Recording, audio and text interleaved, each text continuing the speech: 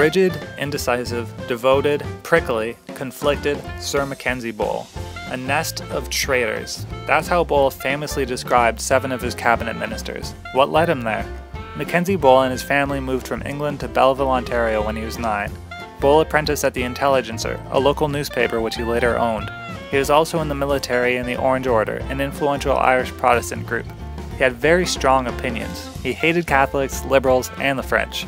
Mackenzie Bowell served as MP from 1867 to 1892 when he was appointed to the Senate.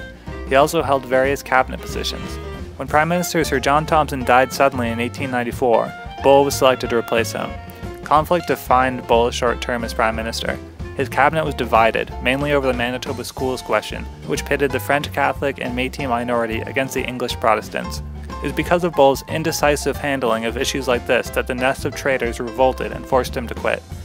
After his 16 months as PM, Bowell continued to serve on the Senate and took a more active role in running the Intelligencer. He lived to be 93. See the full story here.